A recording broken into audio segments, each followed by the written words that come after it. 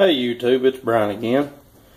I just got done hooking this 3-horse Dayton up and on low voltage. We'll give her a little run here and see how she acts. It's a brand new motor. It's never been on anything. It's just an old new motor.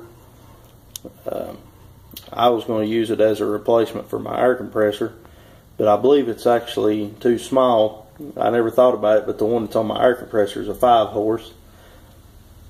I'm sure this one would probably do the job, but it would probably struggle. I'm not for sure. But anyway, I'm going to plug this one up here and let you hear her run.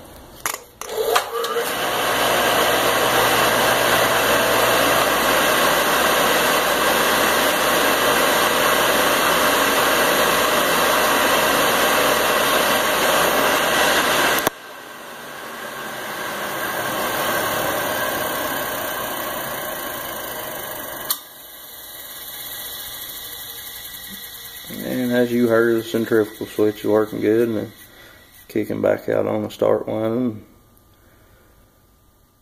Sorry for the jumpy start and the shaky stop. I was trying to hold my phone with one hand and plug it and unplug it with the other, because if you don't plug it in kind of fast, it throws some far out of the plug, and I didn't want my hand right in the middle of that. But yeah, there you go. Good new motor, and runs good and sounds good. See you later.